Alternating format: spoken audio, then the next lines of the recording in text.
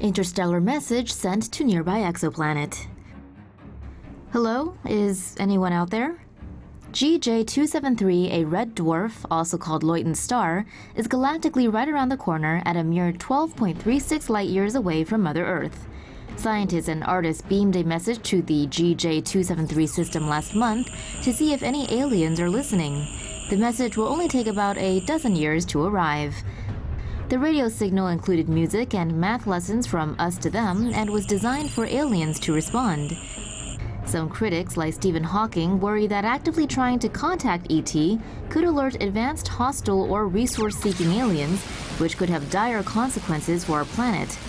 Don't worry, we'll destroy ourselves first before any dirty alien will get a chance to. But on the bright side, if in 25 years we hear an actual response, wouldn't that be something? Blast off. New Horizons is 2 years away from its next target. NASA's New Horizons mission is just 2 years away from its next target, a small object in the Kuiper Belt that orbits the Sun nearly 1 billion miles beyond Pluto.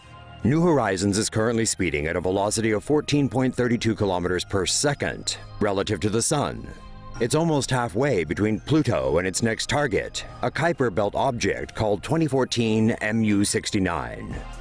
2014 MU69 measures between 25 kilometers to 45 kilometers across. Scientists are not sure how bright the object is. Its albedo reading, the measure of how much light reflects from a surface, may be 0.04 or slightly brighter. By comparison, Pluto has an albedo reading between 0.49 to 0.66, while Mars has a reading of 0.15. New Horizons is scheduled to fly by 24 MU69 on January 1, 2019, making it the most distant object humans have ever explored. New Horizons was designed to fly well past Pluto. It carries extra hydrazine fuel for a Kuiper Belt object flyby, and its communication system is designed to work far beyond Pluto. NASA's New Horizons spacecraft to begin Pluto mission. 9 years and 3 billion miles after it was launched into space, NASA's New Horizons spacecraft has awoken from hibernation and is preparing to travel to Pluto and the Kuiper Belt. The New Horizons spacecraft, which weighs about half a ton, is about the size and shape of a baby grand piano. Its destination is Pluto and the asteroid-rich Kuiper Belt. The mission's objectives include mapping the surface composition and temperatures of Pluto and Kuiper Belt objects, as well as their geology and morphology. New Horizons has gone into hibernation 18 times, for a total of 1,873 days, since its launch in January 2006, in order to minimize wear and tear on its components and reduce the risk of system failures. It was woken by a preset alarm on Saturday. It is expected to make its closest approach to Pluto on July 14, 2015. It will then explore the Kuiper Belt from 2016 to 2020.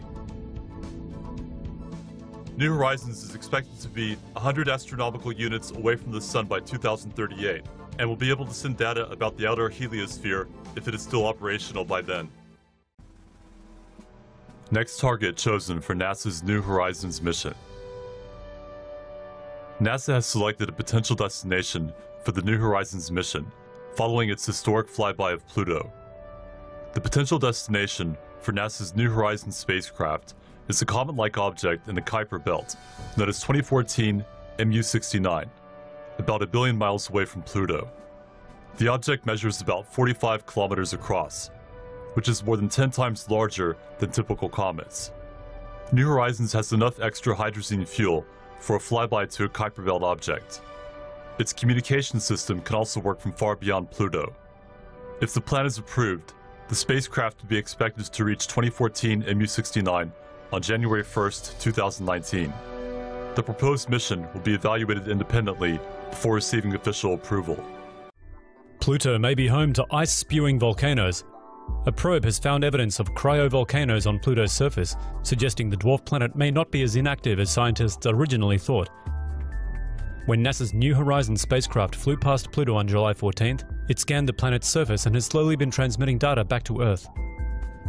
The latest images show what appear to be 2 ice mountains, each with a depression on top, near the bottom of the planet's heart-shaped plain. The volcanoes, informally called Wright Mons and Picard Mons, are about 100 miles across and 2 and 3.5 miles high respectively. Unlike Earth volcanoes that eject lava, the structures on Pluto would likely release an icy slush containing nitrogen, ammonia, and methane. Geological activity on the planet's surface indicates an internal heat source, possibly radioactive elements in its core. With only 20% of New Horizons data downlinked to Earth, scientists need to wait for the remaining pictures and data from the July encounter to confirm cryovolcanism on the dwarf planet.